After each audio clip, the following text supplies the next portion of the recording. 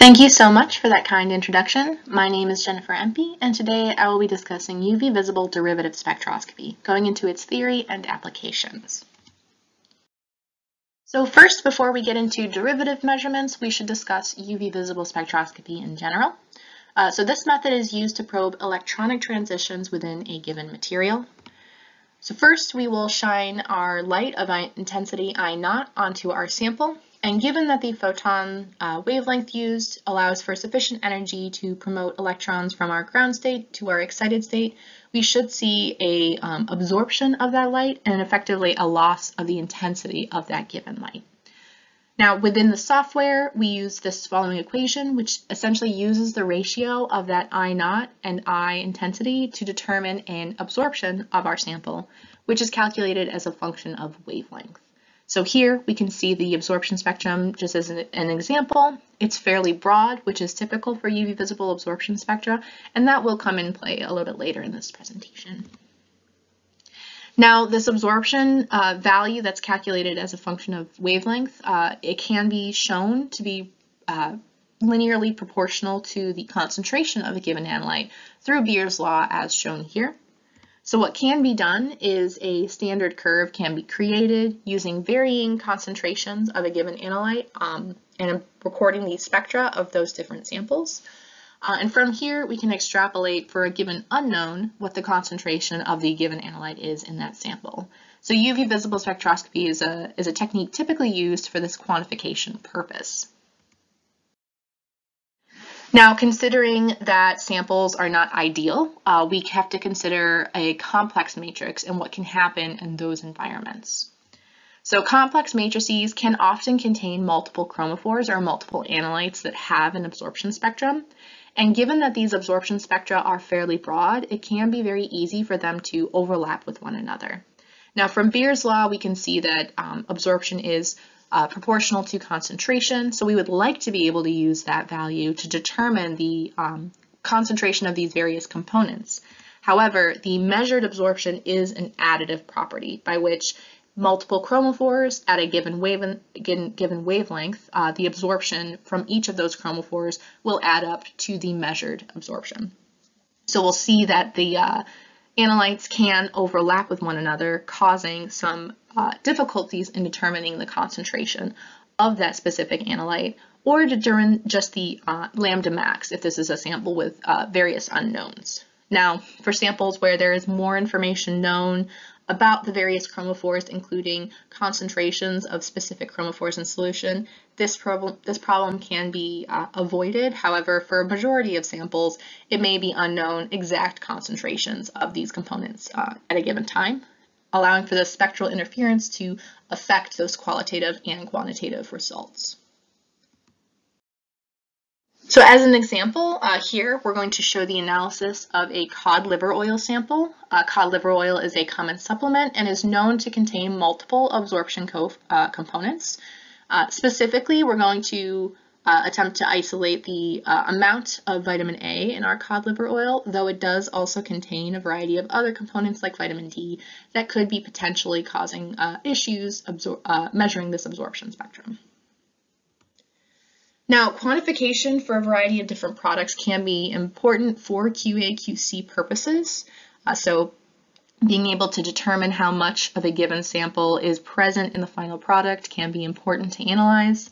And there are a variety of methods that can be used. HPLC is one of them, which is a useful tool when you have these more complex mixtures. However, it can be fairly time-consuming. It's an expensive instrument at times, and the sample recovery can be fairly difficult post-analysis. So for samples where you may want to either further analyze the same sample downstream or use it for some other product downstream, this method can be a little tricky under those circumstances. So this is why we would like to be able to use UV visible absorption analysis, a method which is quicker, it's less expensive comparatively to HPLC, and it's non-destructive, so it's easy to retain that sample post-analysis. Now, the caveat being that that spectral overlap problem does make analysis of complex mixtures very difficult. So here, using our cod liver oil as an example, we would like to be able to see how we can use UV visible derivative spectroscopy to better analyze these complex samples.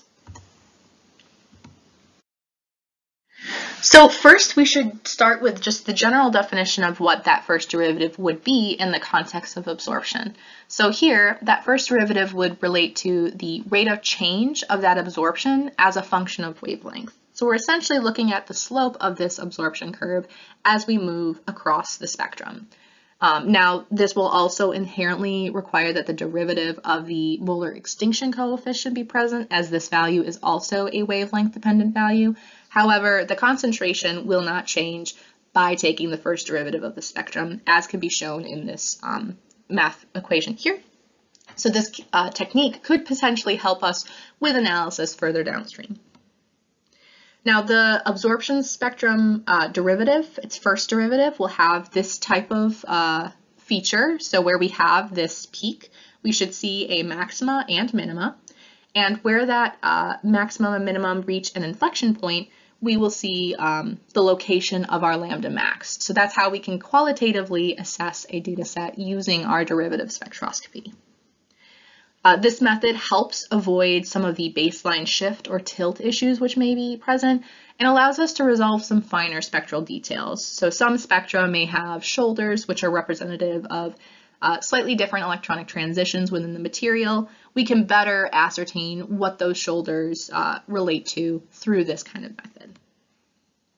Now, thankfully, modern spectrophotometers are able to calculate the derivative from the measured absorption spectrum instead of relying on some wavelength modulation techniques, which was used in the past. So this analysis can be done fairly quickly and allows us to not only collect the first derivative spectrum, but we retain that absorption spectrum for analysis later if need be. So we have multiple data sets that we can pull information from through this analysis.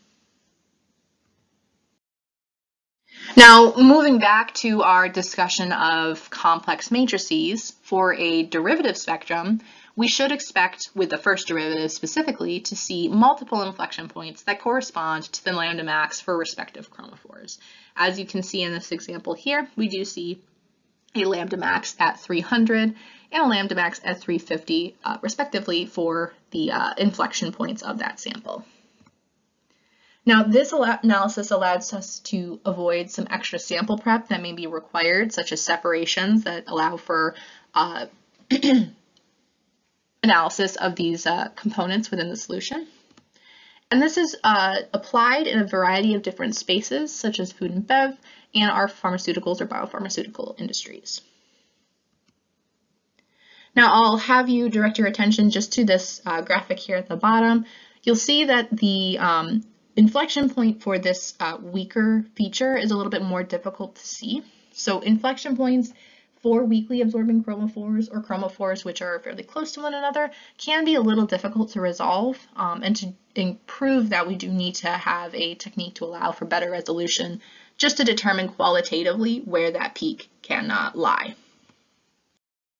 So what we can turn to potentially are these higher order derivatives. Now, this is not used as often as the first derivative would be used, but it is cited in literature as methods for analysis for a variety of different systems. So for these higher order derivatives, we can see that there is slightly different analyses available for qualitative determination of that lambda max. So for odd derivatives, first, third, fifth, we should expect to see an inflection point at the location of the lambda max, whereas even derivatives will show a minimum or a maximum at that lambda max location. So here we can see that the second derivative spectrum helps us a little bit better visualize where that second component absorbs, though keep in mind this is not going to be exact just because we are working with these overlapping features that are going to influence that spectrum in some way. So this helps us get a generally better idea of where that location can be. So we're able to kind of get a little bit better resolution of that band position. However, as we are applying these higher order derivative functions, that will inherently introduce more noise into these calculated spectra. So oftentimes these have to be coupled with some type of smoothing procedure, such as a Savitsky-Golay function, to allow for better analysis.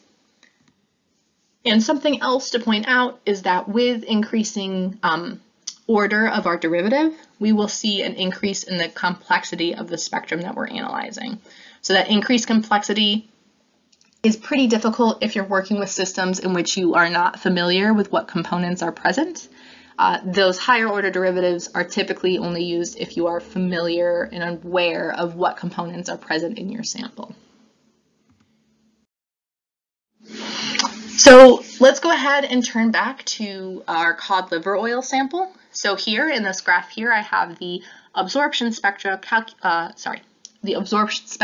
measured for our all-trans retinol standard, which is a standard used to analyze the vitamin A content of our material, and a spectrum of our cod liver oil. And as you can see, there is a similar feature observed for both all-trans retinol and cod liver oil, centered close to about 330, 325 nanometers. However, there is a secondary feature that can be observed in our cod liver oil sample at wavelengths shorter than 300, which presumably is related to either vitamin D or another chromophore that's in solution. So first, we took our first and second derivative spectra of our all-trans retinol standard, and we can see that there are two strong inflection points and two noticeable inflection points and two strong minima from our second derivative.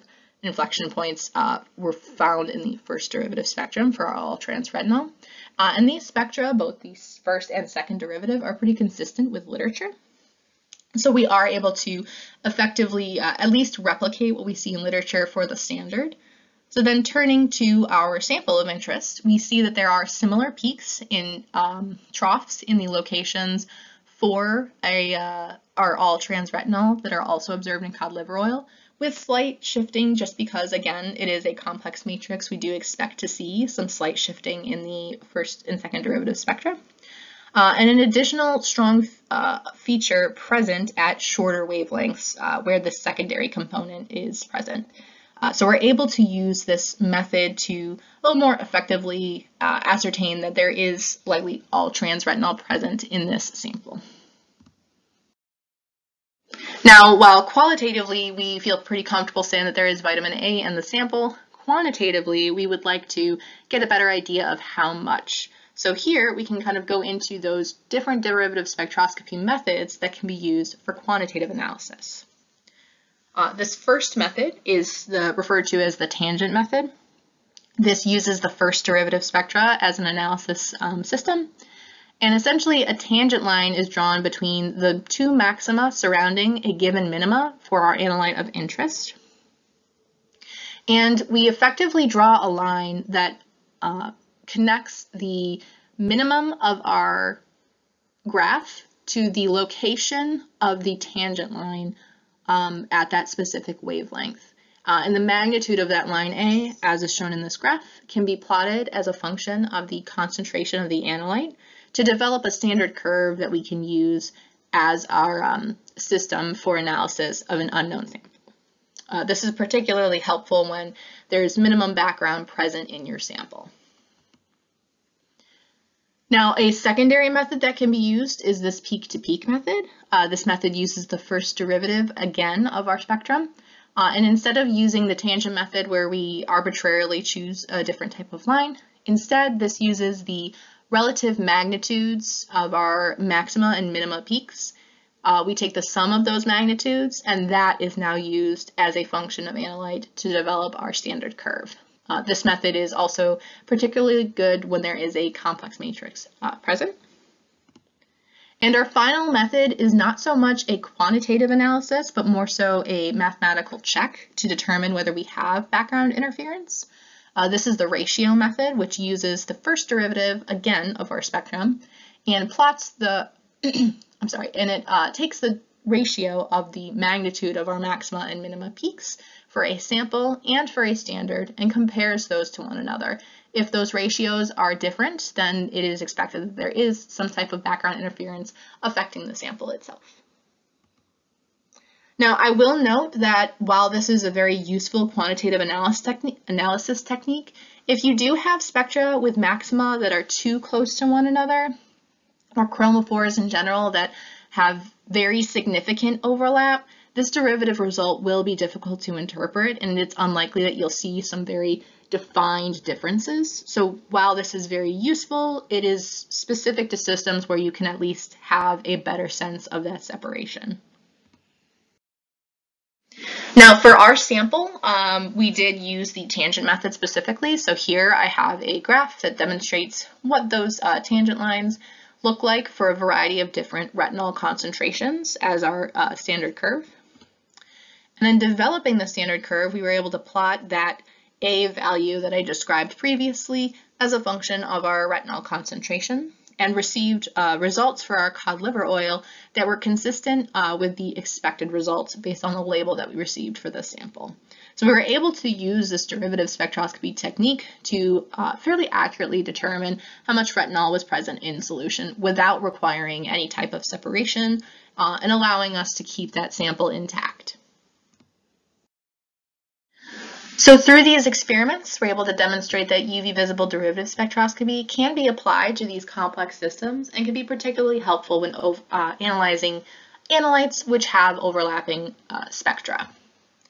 Now this analysis is useful for a variety of reasons, mainly that we don't require any of these sample prep or separation steps. We can do this measurement fairly quickly, and the software can do the calculations of those derivatives fairly fast as well. And this technique overall is non-destructive, so we can take the sample and use it for further downstream processing or use it for an additional type of analysis technique or some secondary check if needed. Qualitatively, it's useful to be able to determine where that lambda maximum location is for a quick identification purpose, or to even to be able to determine, at least generally, how many different chromophores are potentially in solution. Now, quantitatively, we are able to effectively use that first derivative spectra to analyze the analyte concentration, given that we still have these overlapping peaks, so we don't have to worry about that separation step to get that quantification. We can do it a little bit more quickly this way. And with that, I can take any questions. Thank you so much for listening.